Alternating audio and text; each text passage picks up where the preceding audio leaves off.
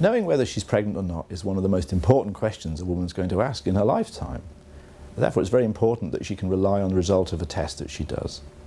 We know that a lot of people find it difficult to have confidence in a test which is based on the development of a line of colour on a stick. How much colour has to be there? How do I have to compare one line with another?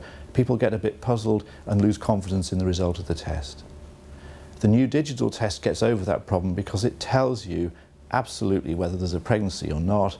There's no question in the mind of the person who's using it, and no doubt and no loss of confidence. So I think for many people it might be the test to prefer.